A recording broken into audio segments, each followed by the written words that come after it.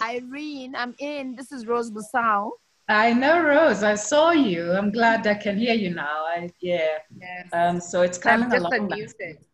Yeah. So yeah, we're going to mute everybody so that when Mike starts, then we are not. And Gerald, I see you there as well. Chris Holmes, I see you there.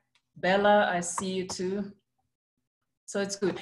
So as we continue logging in, if you have questions, type them on there at the chat space so that we'll pick them up from there. John's coming in. There he is. Yeah, it's Finn, Davey, I see you.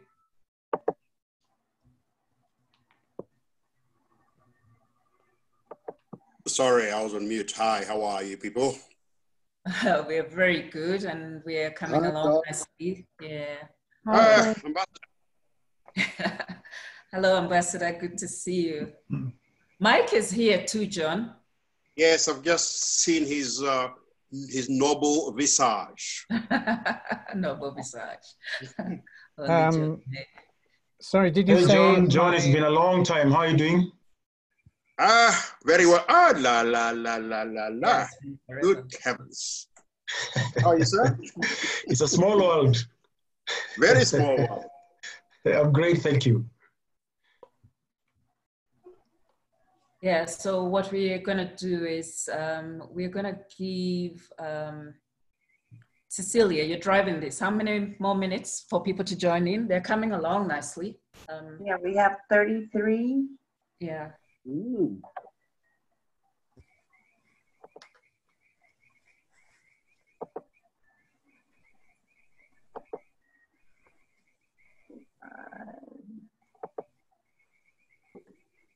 Up to 35 now. Okay.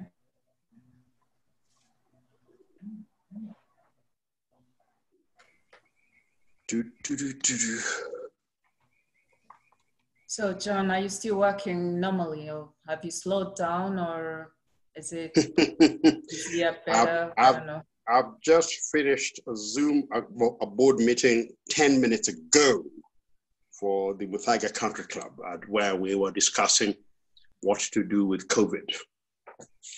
Open the restaurant, John. Open the restaurant. Open the restaurant, he says. The impact you've got a huge garden. Just spread the tables around it. And when somebody becomes infected, we'll pretend it wasn't from there. Yeah. John doesn't know how to slow down. Mr. Awendo. Yes, sir. You're good? I'm good, thank you. Working from home. Do these distinguished gentlemen and ladies know that we once worked together? No, I doubt it very much.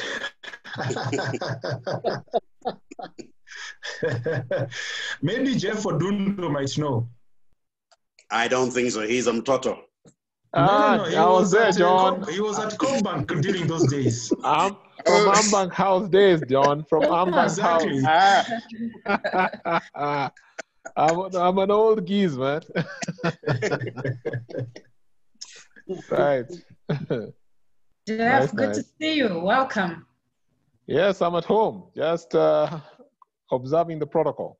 Yeah, I see that. So yeah, we're going to meet you in a little bit, but it's good that you're here. I hope you have some good words of wisdom for us, because we are not going to, as everybody has noticed, we are not doing targeted business topics today. We simply want to be gain some EQ from all of you, from you, Jeff, from Ambassador, from Mike, and from John. So it's a little about how to keep it together while we wait for this phase to define itself and perhaps for us to get over it. So yeah, we'll be waiting to hear from you. Okay. Cecilia. I was going to say we've reached the magic 40. So yeah, so perhaps it's as people join, we are gonna start, and this is where I'll ask that we mute our side of Zoom so that we I'm give about to mute everybody, right. and then those speaking, unmute yourselves.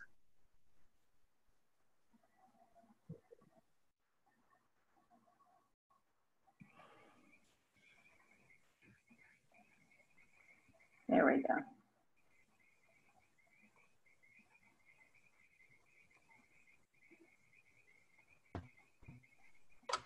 Can you hear me? Yes. Okay, perfect. So yes, we are going to start, and I will say thank you very much for tuning in tonight. Oh, I said tuning in, that's my TV language from, yeah. I'm glad that you could join me this evening, and with my co-host Cecilia. My name is Irene Gathiaka.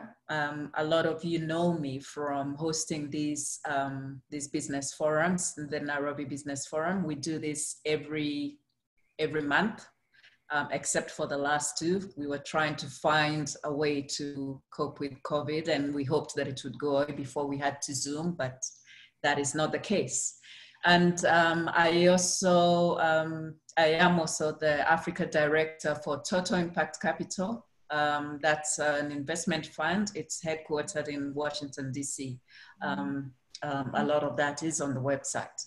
I have with me my co-host, Cecilia. She wears, Cecilia Wandiga, she wears many hats. And among them is that she's a lecturer at the University of Nairobi. She will tell you more about herself maybe as we go. But for now, what I want to do without wasting time, and since we only have an hour, is to call upon Mr. Mike Eldon. Mr. Mike Eldon has been a past speaker on this forum, and the reason why he is among the people that we've invited tonight to speak is that every time I speak to Mike, I take a nugget of wisdom with me. And it's the same for Ambassador Dennis Awori and for Mr. Jeff Odundo. There is always something that I take with me every time I talk to these gentlemen. And I thought it wise to share that knowledge with all of us. And perhaps we'll leave tonight a little bit, wiser on how to deal with the current times. And so, Mike, I'll leave it to you to introduce our speaker. Thank you very much, Irene, and it's good to be with you all again. Last time when I spoke, we were on Riverside Drive at Le Grenier à Pain, and I'm very sorry we can't be there this evening to taste their goodies. I know. I know you've been meeting at different places since. Irene, thank you very much for inviting me to introduce my good buddy, John Ngumi. Let me just take this opportunity to let everyone know, in case many people do not, that you've recently been inducted into our Rotary Club of Nairobi. Dennis, sorry, we took her, but she can visit you anytime. And we're very happy to have Irene with us. I'm sure she'll make a good contribution. So my role here this evening is to introduce John. He's already trying to butter me up a couple of minutes ago by referring to my noble visage. And of course, everyone knows that I'm really Prince Charles. But I'm going to be quite lengthy actually about John, because after all, he's had such a full 40-year career, much less than mine, of course. But get ready to blush, John. John is still best known for his many years as an investment banker, where he was such a trailblazer. And during this time, he played transformative roles in developing our regional capital market and the regulatory frameworks underpinning these markets, and also in persuading governments to see these markets as critical to the mobilization and allocation of resources. His banking career started at NatWest Bank in the UK, and he joined there as a trainee in 1980, when I was already very advanced in my career. After graduating from Oxford University with a first-class honors degree in politics, in philosophy, politics, and economics. And I need to mention here that others who've benefited from this PPE degree include David Cameron, Bill Clinton, the current editor of The Economist, and for good reason, this PPE has been dubbed the degree that runs Britain. So no wonder that John is helping to run Kenya. On his return to Kenya in 1983, John worked for Greenleys Bank, Citibank, Barclays, Standard Bank of South Africa, and he co-founded one of Africa's first locally owned investment banks, Loiter Capital. He led path-breaking transactions in diverse sectors, pioneered many of the finance techniques that are now still very much in use in the region. He started Standard Bank's East Africa Investment Bank from scratch, oversaw its rise, arranging and lead managing a mere $8 billion in transactions, primarily debt capital, project finance initially, but then moving on to equity, mergers and acquisitions. To avoid any conflict of interest, John left Standard Bank in 2015 when President Kenyatta appointed him as non-executive chairman of Kenya Pipeline. And John frequently refers to the fact that he's only too aware of the limitations of his non-executive status. Maybe he'll tell us a bit about that. Prior to this, President Kibaki had appointed him to be the inaugural chair of the Konza Technopolis, laying the groundwork for Kenya to become our continent's Silicon Savannah. It's also served as an inaugural director of the Communications Commission, which oversaw the creation of Kenya's present telecommunications landscape. And he played a key role in the development of Kenya's pension fund management industry, from its small beginnings to its present major status. And this goes on forever. I think he must be 120 years old. He was the only private sector representative of the team that established the Retirement Benefits Authority. It's important to state that John played and plays a key role in familiarizing our technocrats, our officials in the Treasury, with how the international capital markets work. And very much as part of this was when he led Standard Bank in playing the co-lead arranger role in Kenya's $600 million syndicated loan and in the country's inaugural major Eurobond. And all this was thanks to his uncanny ability, his unique ability to operate at the nexus of the Kenya public and private sectors. He also has held various board positions. He's still an advisor.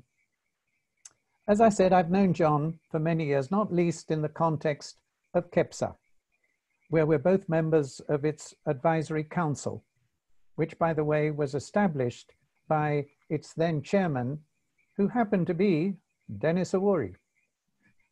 In KEPSA, we can never get enough of John's contributions, not least through his WhatsApp messages on our group. He enters an annual period of self-imposed silence during Lent, and he has just emerged from this year's Trappist self-isolation. Here's from his recent comeback communication, like all his others, with no typos whatsoever, commenting on the not uncommon whining and moaning traffic that preceded it. Future generations, wrote John, will marvel at our self-imposed limitations, born out of fear, analysis paralysis, and as someone, not me, someone must do something about this approach to the challenges we confront as a nation. 5 years of chairing the KPC board have taught me that there is nothing that cannot be done if the will to act and the intelligence to know what to do are present. Let's stop pining for John Michuki and his ilk. Let us become our own John Michukis and overcome our biggest problem, which is fear. Is this Winston Churchill or John Ngumi? A couple of years ago, I was running a workshop for leaders from around the continent on how they should communicate in times of crisis. And I invited John to come and share his experiences at this. You can just imagine how much we benefited from his insights, given the way his heroic efforts to fix what needs fixing had consistently provoked the nastiest of pushback. John's overriding goal is to see Africa freed from economic hopelessness. Oh, and to see the reopening of the restaurants at the Gathiaka Country Club, of course, where he's a member of the committee. Ah, if only we had more John Ngumis among us. It's great to have you here, John, and we look forward to hearing from you about our theme for today, about doing business in this time of COVID. And of course, we're also looking forward to hearing from those two other wonderful guys, both great buddies of mine, like many others I'm seeing on the screen here, Dennis and Jeff. So if you finish, have you finished blushing now, John? Are you okay to start? You're relaxed enough? Well, Mike, you did a good job in making me feel, wow, was that me or was that an avatar? It's you. Thank you. And so, Okay. yeah, you go ahead, John. Well, I was asked to start very unusually, not with saying anything, but with introducing a couple of people to say something about our subject for tonight. So, my old friend, Ambassador Awori, take the floor, so to speak, and give us your pearls of wisdom. Thank you, John, old friend. I've known you since we were wearing shorts, but and I thought I knew all about you. But anyway, it's great to be here. Thank you, Irene. Thank you, Cecilia. And thanks to all of you who will give me a couple of minutes just to talk about the COVID disruption, as I call it. First of all, we were in the middle of being disrupted anyway by digitalization. And then the pandemic hits, and overnight, our world screeches almost to a halt. And even the disruptors that were in existence were themselves disrupted. And when it screeched to a halt and restrictions were put in, we all thought, okay, the restrictions are in for 21 days. Let's double that. And after a couple of months, we could expect to go back to normal. No, not going to happen. This is our new normal. So what did we do? And I hope that by describing what we did at my day job, which is the CFAO Toyota Group here in Kenya, that I will answer in part the questions that we're looking at today. First, we came up with business continuity plans, like everybody, for each of the 8 companies in different sectors, from the motor industry to the agricultural sector to the energy sector, and to the pharmaceutical distribution sector. And in those business continuity plans, we looked at the 3 scenarios: minimum lockdown, partial lockdown with curfew, and total lockdown. But we could never have truly seen what what was about to hit us.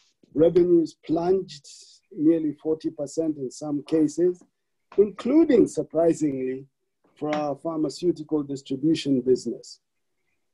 The phrase cash is king took on new meaning because now we had to make sure that we could survive even with this big drop in revenues.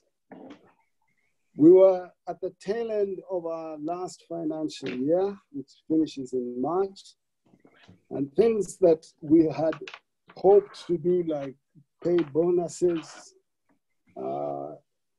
put in new capital expenditures, recruit new people, all had to go. Thank God we haven't had to cut salaries because we did have enough money to keep going. Now, survival is really not what we're looking at, and I would urge that everybody also stop looking at just survival, but rather what can you do to recover and then grow? Because we all have to do that if as a country, as an economy, we're going to get through this COVID. COVID is the new norm. COVID is not going anywhere for quite some time. There's some of the things that we've done is that first and foremost, we've accepted change. And we've accepted that change keeps changing. We have had to sift and analyze the excessive amount of information available with regard to this change. We have set up teams, we have accelerated digitalization, and we have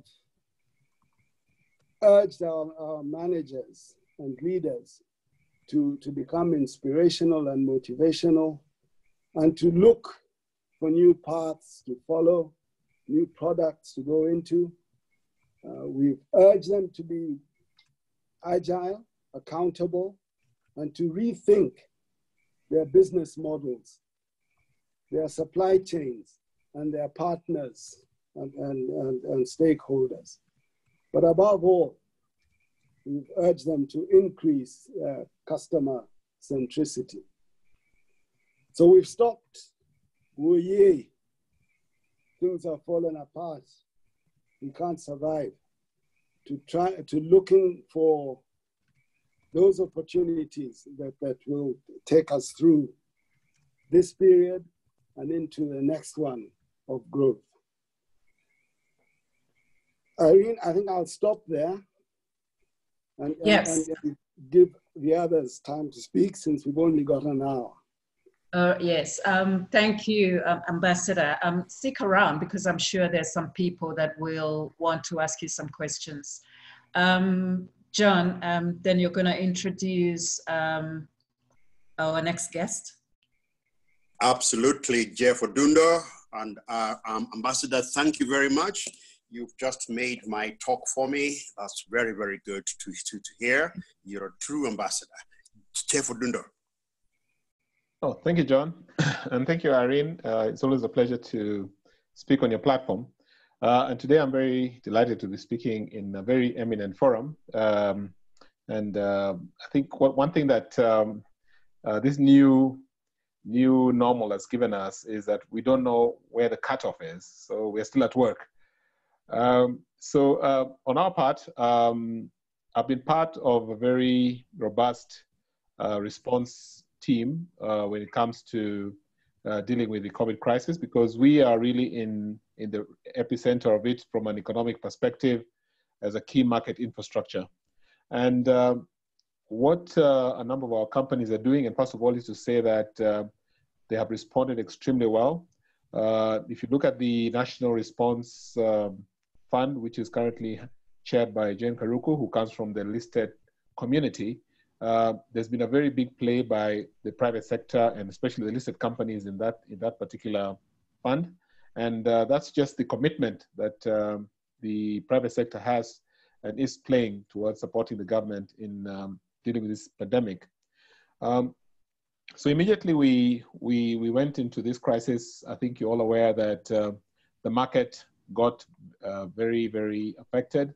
On the very day, the 12th of March, we experienced a very deep dive or a deep drop in the market, almost 5% during the trading sessions. And we had to put in place a circuit breaker, or what you call a halt, for about 15 minutes to allow the market to respond to this. Now, that was not unique to us. As you know, markets worldwide were largely affected, and a number of them had to have circuit breakers put in place. And that immediately created a situation where the market itself and the listed companies, we all had to move very, very rapidly towards responding to this crisis. And what we saw within the listed community is all the companies that we work with, including ourselves, had to immediately affect our business continuity plans. And just like what Ambassador has spoken, a lot of these things, we have them in paper and models and scenarios that we will do this in event of a crisis. We'll do this in event of a crisis. This COVID crisis moved us right into the live environment. And we sort of did things that we could never imagine could be done overnight. For instance, we moved the market to a full remote trading, right from infrastructure activation to the trading itself. And as I speak today, the entire market is trading remotely. We are doing our surveillance remotely. We are doing our activation remotely. Our traders are trading remotely, and the market is actually trading well. As a market, we were also very responsive, noting that a number of our listed companies will face challenges in publishing results. We allowed for electronic publishing of results via the social media, via websites. We also allowed companies to defer their annual general meetings and even allow them to continue with the directors they have in place until the AGMs are held. And we've gone further to allow for electronic AGMs. And I'm delighted to say that the first company, Scan Group, has held a very, I plan to hold a very, very successful EGM. And so what this thing has done, it has really, in the first instance, moved the market or moved companies to appreciate digitization and ability to use an electronic or a remote way of working, and that has really proved well. We have not seen a company in crisis. A lot of them have moved well. The other thing that has brought this is the national response to this crisis. For instance, the funding. You've seen the various sectors respond positively to the funding requests. The private sector has played a big role in creating and supporting the National Response Fund. And that has been helpful because we've realized that we need to, first of all, we need to protect the community. Without the people, we'll have no business. And that has been very, very responsive. The other thing has been about the concern of our people. Nothing matters now if you don't have safety and health for your people.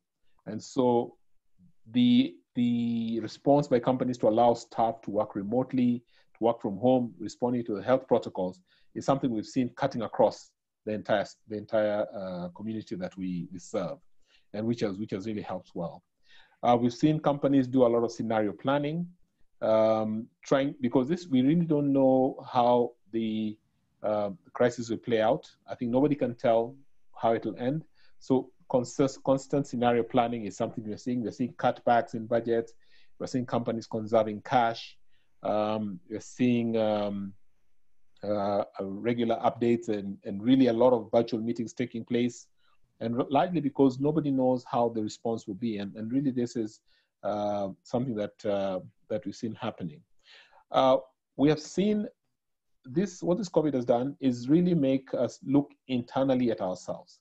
Let me just give you a perspective. Now, on a regular trading period, we normally see foreign investors occupy almost 75% of our trading volume. What we've seen now, our local investors have come in stronger, and now we're seeing almost a 60-40 split.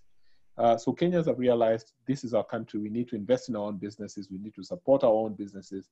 And it's not happening here only. I think there's a high level of patriotism coming through out of this COVID. There's a lot of focus on building our industry, supporting our local industry, and that is coming out well, which is for a long time, there's been a heavy dependency on imports and that kind of thing. So we're hoping to see a bit more local content development and growth of our industries. So this COVID situation has totally changed our lives. We believe it's a new normal. I think Kenya should at best prepare. It's a reality. We need to adapt to it and we need to contain it. And really that's how we've seen our immediate response. And we're happy to be part of this discussion and really get to hear John's perspectives as a seasoned investment banker on and really take advantage of the opportunity that we have in the capital markets to really use local capital to really expand our industry. Thank you very much, Irene. And thank you, John. Thank you, Jeff. I knew Jeff would end with a plug for the NSE, which is fine. He has to sing for his supper. I'm very conscious that we have an hour, of which half has gone, or just about half. What we've heard from Ambassador Awori and from Jeff Odundo are really the meat of what of our subject today. We've had the magic words: business continuity, cash is king, accept change, digitalization, leadership, flexibility and agility, customer centricity, and the need to move with speed to cope with the crisis like COVID. I think it'll be far more useful that I don't say all this. I'll give you a 2-3 minute context and then invite questions. Mike Eldon had said I operate at the nexus of government and private sector. I do. And this crisis has found me very deeply in there. So I've had the experience of a near catastrophic event like Kenya Airways, where I'm on the board. No one, probably with the exception of perhaps of restaurants, no sector has been hit as hard as airlines. And the fact that Kenya Airways was not in a great shape in the first place makes the blow even harder. I'm at Kenya Pipeline, where paradoxically, the fact that we had, without calling it business continuity, done a tremendous amount of work in ensuring that we had a pretty healthy cash reserve, notwithstanding government raiding it for 12 billion. The other day, we still found ourselves with 10 billion when the crisis came. That has kept us in good stead. And even though we are only operating at 40% the manpower, we haven't sent anybody home, we haven't done any pay cuts, and we are still paying our casuals even though they are not there, even though they aren't working. I'm involved in the telecom sector in Wananchi, and there we've seen the complete opposite. The demand has rocketed because Wananchi is the leading home fiber company, and I think we had a threefold explosion in demand, a very different experience. I am also involved in base titanium, where the collapse of other export sectors in Kenya means that people like Bays, who are a major exporter with $250 million a year, have become incredibly important to replace tourism and such things. But I think what I'd like to dwell on for another couple of minutes is the work we've been doing with government, personally, also as KEPSA, and also in other, shall we say, roles which are best left vague. And what's been remarkable is the government's flexibility.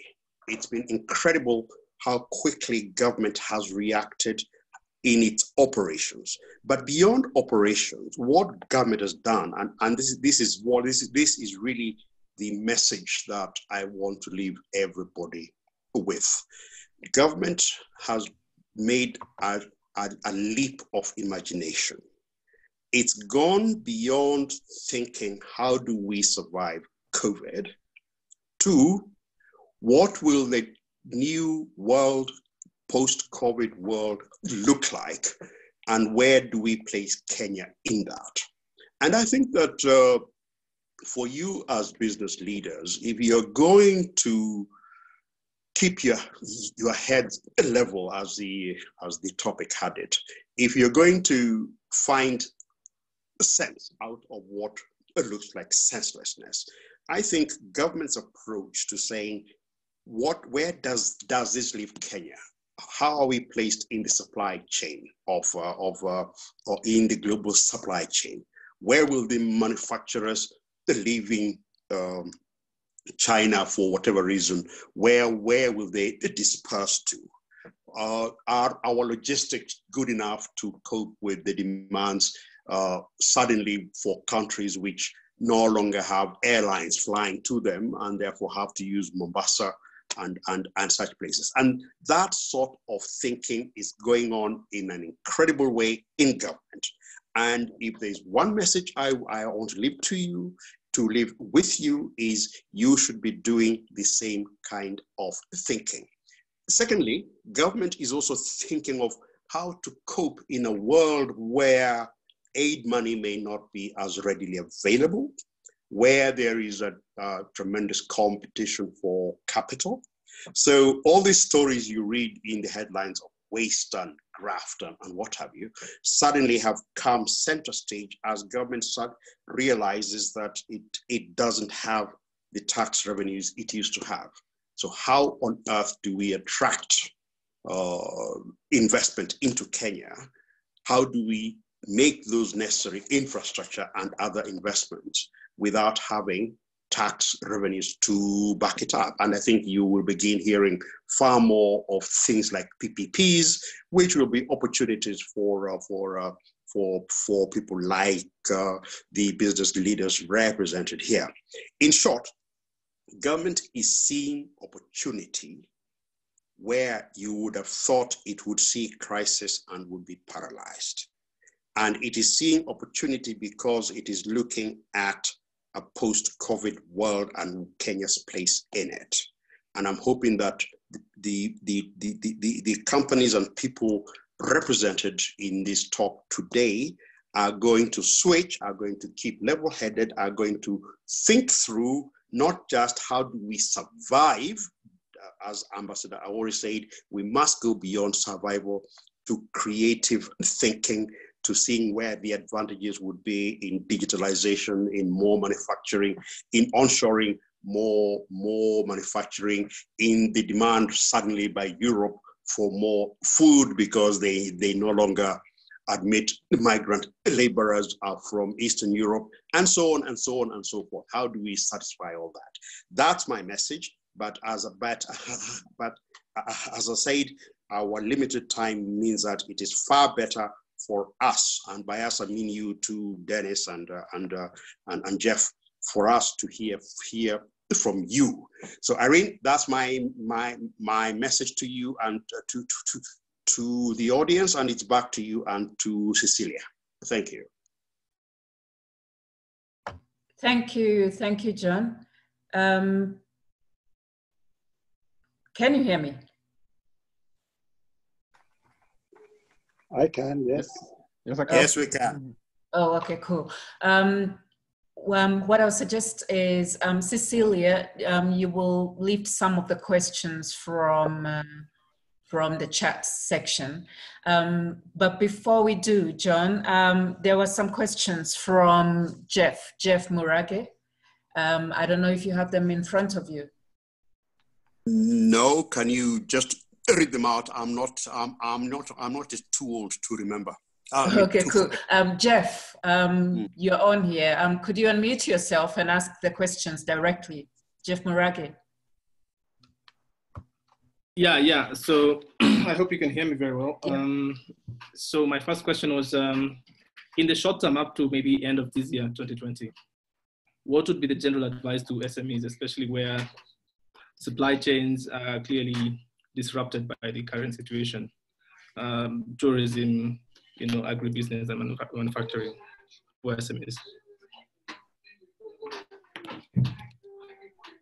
Well, I'm going to be tough. I think there is no question that we have entered an era of difficulties for the SMEs. I know the government has come up with certain steps, and there are issues. There are plans by central bank to bring in international financiers to help the SMEs. But the reality is that the disruption of supply chains and the fact that your end customers may have stopped working means that the world is permanently changed. There will be losers. And I think for the SMEs, other than hoping you will survive and here your banks and creditors and others will play a key role, I think it is a question of taking a step back and saying, quite frankly, am I in the right sector for the emerging economy? If I am a supplier of product to an airline, is the world of airlines going to be one of passengers, or is the world of airlines going to be one of cargo or more cargo? And if so, is what I am providing going to be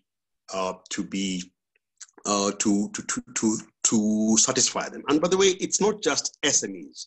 One of the world's largest private equity firms, called Carlyle, is trying to get out of a deal where it had planned to buy the travel business of American Express for several $100 million.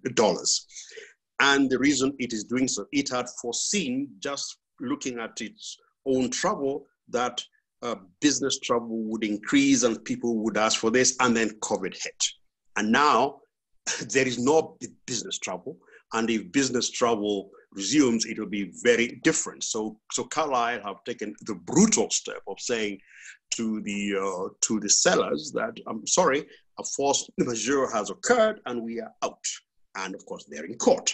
But that sort of approach, that sort of brutal, swift approach by Carlyle is probably the same sort of approach that an SME has started to take. There are going to be losers coming out of this crisis. Hopefully, yours will not be one of them. Hopefully, your bankers and others will carry you through because you have an essential commodity or service you are providing. But SMEs, the broad advice is be absolutely cold-blooded and ruthless. Cecilia, I'm hoping you have some questions with you. Yeah, I'm going to consolidate here. Michael Hopkins, Dr. Beatrice, and Christine. So piggybacking on what you're saying in terms of looking at new opportunities, especially manufacturing, knowing that a lot of the cost is not just business disruption, but healthcare, the cost associated with masks, equipment, and all of that, and rising. How do we create an opportunity in manufacturing for that, looking at that as a sector, and then spread that out as sort of operational local manufacturing capabilities that can rapidly diffuse?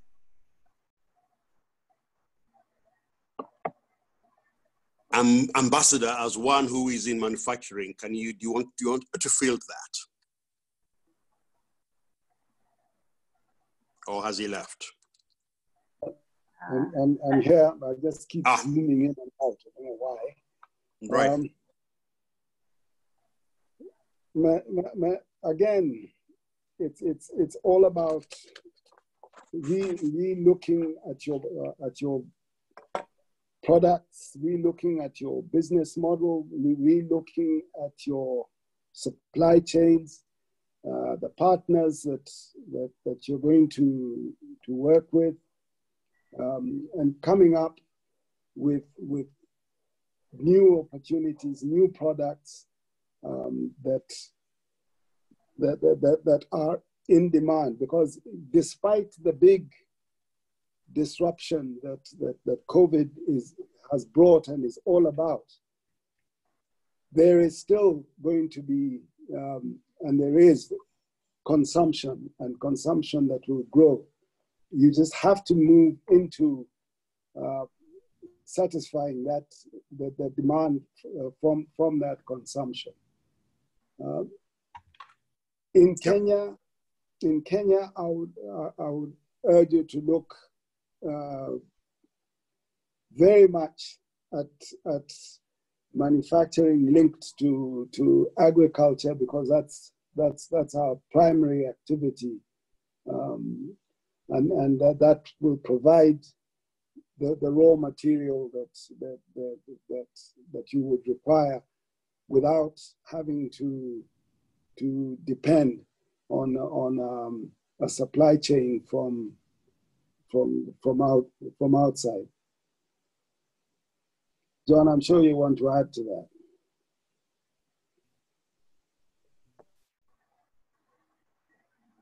You're on mute. Let me give you a couple of, I was saying that Dennis is absolutely correct. Let me give you a couple of real live examples. Before COVID struck, Kenya Pipeline had never made a sanitizer in its to save itself. We've made 1.5 million liters of sanitizers, which we've given away. Today, I had called from about 5 manufacturers who told me, can you sell us your ethanol? And I said, actually, our ethanol is about to run out because it was the ethanol that had been seized by the KRA and courts. And they said, thank you, because you've shown us that we can make sanitizers and other products using the same process, which will end up with them making cosmetics. And they are very thankful that we stepped in and filled that gap, and they're even more thankful that we are leaving. We are creating a completely new industry. We've created without intending to a completely new line, and this is it's something I used to tell people when I was a banker. This is a 300 million people market. These people have to eat, have to clothe, have to entertain themselves, have to do all manner of things. A lot of those needs have been satisfied by imports. The disruption of supply chains have taught people that we can actually substitute those imports, and we can and really step up as quickly as I've said people have stepped up on the sanitizers. It's a question of saying, what do people need here? What do we import? Those statistics are there. I have a Nigerian friend who has set up a new factory for pasta and another one for, believe it or not, toothpicks, because Nigeria has been importing toothpicks. And now that possibility has gone because of lack of foreign exchange and lack of flights and whatever. So I think I cannot emphasize enough that the world is staring at you if you are willing to raise your head above the parapet and crisis of COVID-19 and realize that East Africa has been a consumer heaven, which has been satisfied by other people and now needs to be satisfied by us because we can no longer rely on this. Whoever knew that we would not be able to import pharmaceuticals from India without the Minister for Health here making a special call to his counterpart in India to release drugs, which are now being started to be manufactured here. So the opportunities are there. It's a question of opening your eyes. Now, of course, everybody will say, yeah, the opportunities are there, but who will finance us and so on and so forth, which is where the challenge to the bankers and other people with funds has to come in. What are you going to do? So, Ambassador, as chairman of a bank, you also have another role to play. Thank you. Thanks, John. Before you go, I will ask, before you leave that question, I'll ask, we have highlighted what an opportunity it is, but for Kenya, are we leaving some people too far behind that even buying what they normally would as consumers becomes a problem, such that we might manufacture everything that you said and maybe even more, but there'll be no takers. Is there a risk through all of this that will leave some people behind and maybe too far behind that they cannot come back? Make no mistake, this crisis is leaving a lot of people poor. And again, it's worth noting that government has recognized that. Some in KEPSA will recall the huge struggle we had to convince government to up cash transfers to those who are truly vulnerable. They have done that now. I remain of a minority school that says that maybe we should put the words fiscal consolidation to one side for a bit and actually go out there and spend and borrow in order to make people survive. So we do have people who are in real trouble. But again, you need also to be more nuanced. If you look at the numbers, the real troubled areas are the urban poor. Yeah. Those who may have lived through the period when Idi Amin was running riot in Uganda will recall that the one thing that the Ugandans never suffered from was a lack of food, because Uganda is incredibly fertile. Similarly, the crisis in Kenya, the crisis of the poor, is very much a crisis of the urban poor, of which the majority are in Nairobi and in Mombasa. And because we've recognized that, it is possible, especially using mobile telephone-based technology, to target and really reach those poor. And I think if you read the stimulus carefully, you'll see that a lot of the stimulus is geared to targeting those who are really in need. We will never be able to reach all of them, but I think that there is no excuse today for not being able to reach those poor. They are poor, they have been hit hard. There are people who live on daily wages or on daily pickings, and we do have to take care of them. But the ultimate taking care of them will be in creating those industries that Cecilia was talking about. Cecilia? Piggyback on that before I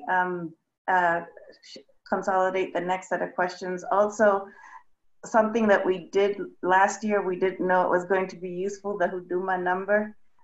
We all registered, and that can be tied to blockchain and linked to those direct payments and managing the situation a little better, I think. So it is already. It is. Cool. So that I think addresses, because there's a lot of anxiety in the group about getting to sort of, truly making sure that we don't create a society in which things that are already bad, then there's sort of those who just get completely abandoned. And along those lines is SMEs being sort of caught in the middle. And here I'm going to summarize. I have Galaxy Note 5 Shoal, I think, Rupert Litton, Richard Aya, Christine, Alan Olele, and I think Michael Hopkins. I think John already addressed some of what you were saying. So looking at SMEs and production, so a lot of what has been discussed so far has been responses that a large business is capable of responding to. You have more employees, you have larger infrastructure, you have larger markets. If you're an SME and you are starting and you are barely getting onto the black side of the books to begin with, and of course there's going to be fiscal restraint by banks. where do you even get the funding to shift, and how do you shift? And you don't have a market because you're tiny. So how do you operationalize that shift in demand? I wish I could answer that question with hope. I am hoping that we will be able to come up with the instruments, which is what I know the central bank governor is really working hard to come up with backing from the IFCs and others of this world to be able to provide capital to the SMEs. I think the brutal truth is that the crisis is exposing our SMEs as woefully underfunded, as living hand to mouth. And really one of the most embarrassing things is that 40 years ago, 30 years ago, we had organizations which used to fund SMEs, which would have stepped in very smartly now. We need to go back to the future. We need to focus on the SMEs. We have to, because at the moment they are drowning. So let's hope that we get this funding arranged that the central bank is working on, and B, that the banks are a good transmission mechanism. The banks will have to suspend disbelief in the credit quality of their customers if they are going to help our customers through this. Hopefully the credit guarantees coming in will be strong enough to enable banks to do exactly that. But they are really in trouble. I'm going to ask you to look into your crystal ball and predict where the shilling is going to go for now. And I'll ask the same question to Jeff. Yeah. When I was a banker, I learned that only fools predict where currencies are going to be at any one time. But we've got this incredible situation where, yes, our key exports, tourism has basically collapsed. Remittances are in trouble because the people who remit money to Kenya are themselves struggling in the States or in the Gulf or wherever they are. Horticulture was hit hard, but is starting to move again. Coffee and tea, we still have to see whether they will suffer the same. So we've got a foreign exchange supply problem. The obverse of that, of course, is that we've got oil prices for an oil consumer like ourselves have moved in the right direction, and also, unfortunately, the depressed demand caused by all this economic slowdown we've been talking about has also meant that we've got far smaller requirements for foreign currency. Plus, I think the big eaters in terms of government infrastructure projects, we now would see that. So it's arguable that the shilling is more manageable than many African currencies. I don't think we are going to see 110, 20, 30, a collapse to 500, as some people in London were telling me they would see. I think that the standby lines and the lines of support we've just received from the IMF and others, combined with the depressed demand for currencies, combined with the probability that we are going to be able to reprofile our foreign currency debt and reduce the pressure on both the fiscal deficit and on the currency, mean that we are probably going to wallow around where we are through to the end of the year. Jeff, do you have a view? I think John has laid it well. I think he's basically spoken on how the various factors that affect the currency are playing out. I would like I would like to agree with him. It's likely going to remain within the target range as way it is right now, primarily because of the depressed activity that we're seeing, low demand for imports, primarily a lot of internal generated funding. I think government is going to focus more on domestic funding options. We are trying to encourage them to look at local capital market financing to support their programs. A bit more sort of the allocation of funding from development funding and to a bit more recurrent expenditure and those kind of things. So in my view, I think it's going to remain within the target range. I think central bank is doing a good job to really allow the normal market operations and metrics to support the currency. You've seen a lot of liquidity being injected in the market. They're very active in the market, and that's really helped. So I'm in agreement with what the target ranges are. I think anything, I don't see it playing out worse than what everybody's expecting, but within the current ranges. What is everybody expecting? Or what John talked about. I think there's a lot of predictions, but I don't totally agree. I don't agree with them at all. I think central bank is really doing what they're meant to do. To the point about what SMEs should do, I want to just say one thing.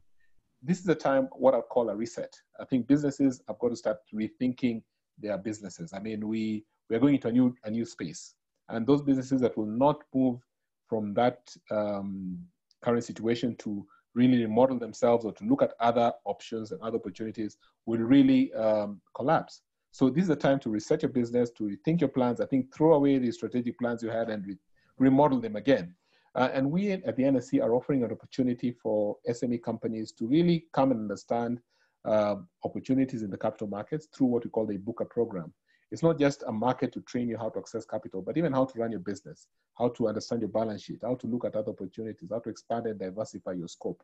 And so I think the businesses that are going to survive are those that are going to rethink the models, those that are going to be more responsive to issues around sustainability and working with the community, and those that are going to be really innovative and accept that digitization is going to be the way forward.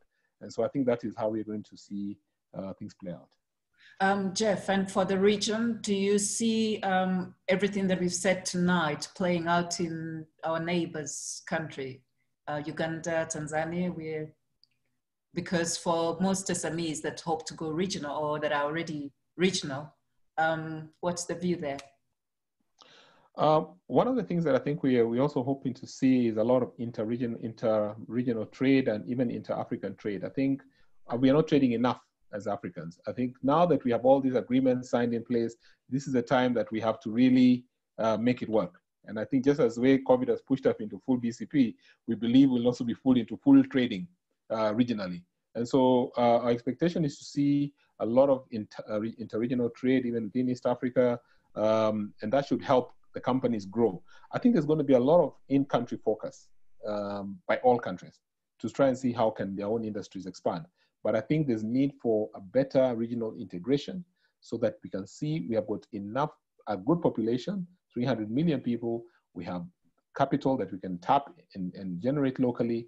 And we have the capacity and expertise to really build our local industry. So I think there's a bigger case for inter-regional trade and even an African trade at a bigger level. Okay, and as you can see with the time, we have gone a little over. So what I want to ask, Mike Eldon, are you still there? What I want to ask all the speakers today, including Mike Eldon, is a phrase or maybe just a few words to say. What would you leave us with tonight that will help us make this just a little bit better? I'll start with you, Jeff, because you're already there, and then I'll go back to Dennis, then to Mike, and then close off with John. So Jeff, what's the one, if we take something from this session today, what would you say it is? I think we should never let a crisis go to waste. I like what John said about government thinking opportunistically and not thinking pessimistically. That is the way we should all think as a sort of a rallying call for all our companies. Thank you. And Ambassador?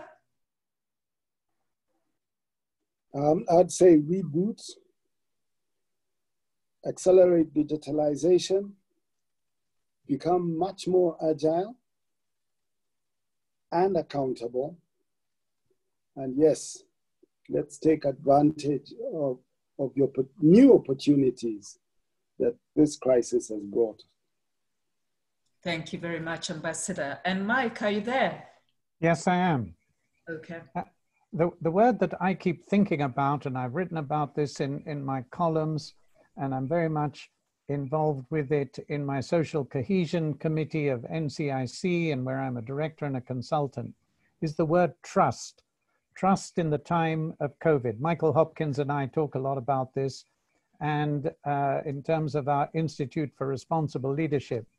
And the cultures, the subcultures, the countries, the leaderships, where there is trust, where people are trustworthy and trusting, are those that will suffer least during this time and will emerge with even greater comparative advantage as this crisis gradually fades, not disappears, but fades.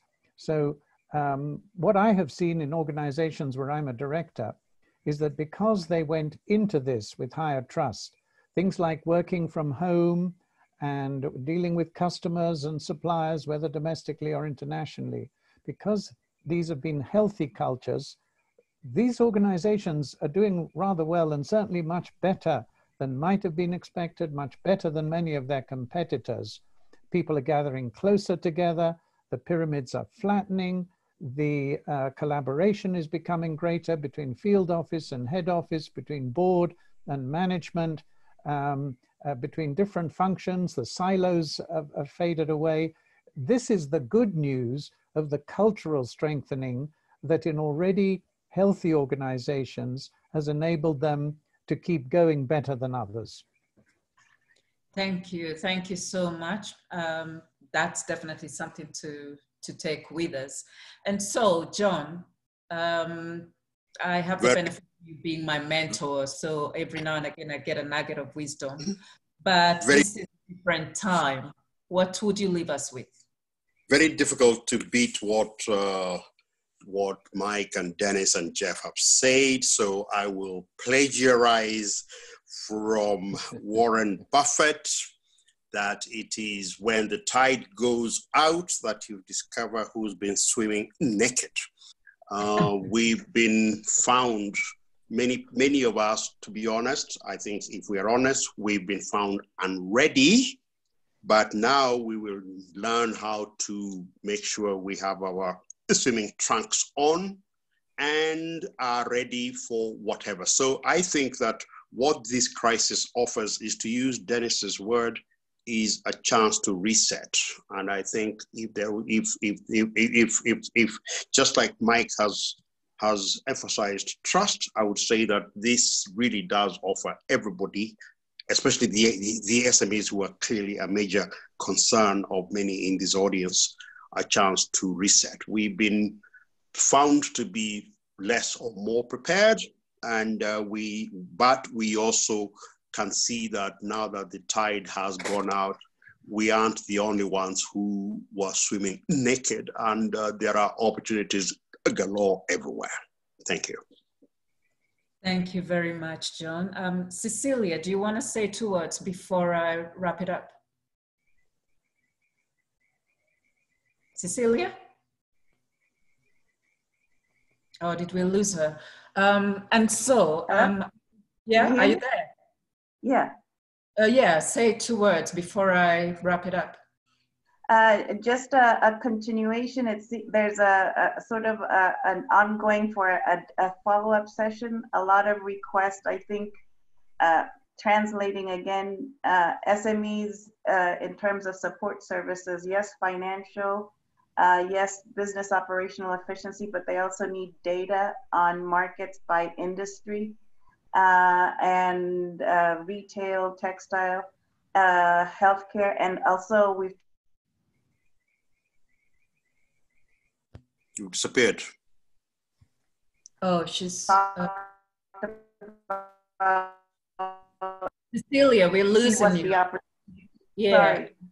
to be able to see what the market data that enables an SME to see what those opportunities are. Sounds to me as though you've just described an SME opportunity in data. There you go.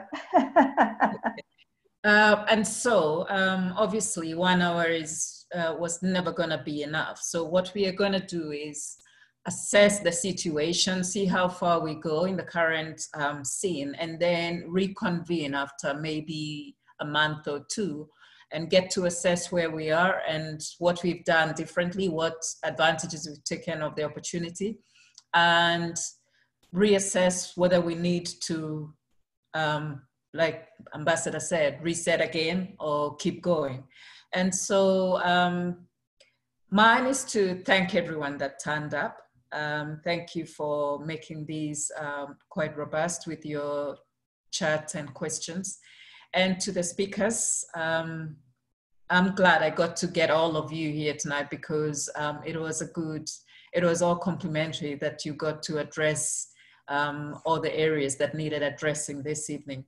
I thank you, and I will be calling on you again. Yeah. Irene, you're forgetting that men have no choice now. We're at home. We are, it's so easy to get us, huh? You're getting your way so easily. No wonder. So I'll take advantage of that and reconvene before we. All right. And so with that, we will come to the end of this session and look out for the next one next month. And we'll talk a little more about, we'll hone in on SMEs. Ambassador, Jeff, Mike, I hope you at least tune in or at least give us a few words even on that one. We appreciate your wisdom all the time, and we always look forward to when you can come through. And so for tonight, thank you very much. And it's a wrap for now. Thank you. Thank you, everybody. Bye. Dennis. Thank you, Jeff, John, Mike. All right. Thank you, Thank you, Chairman. Thank you very much. Thank you.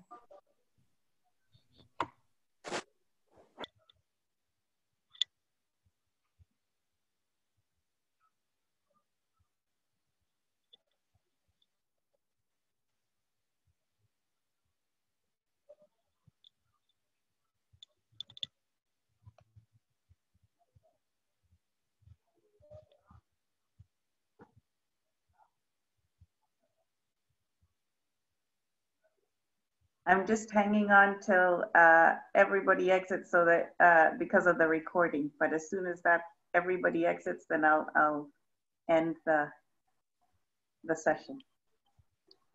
Okay, it was a nice session. Great, great. Helpful?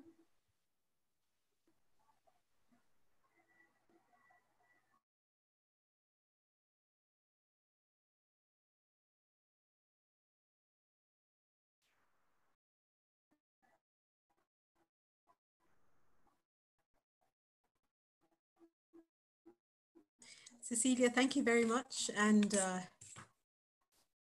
Irene. A month seems like too far away, but hope to see you sooner.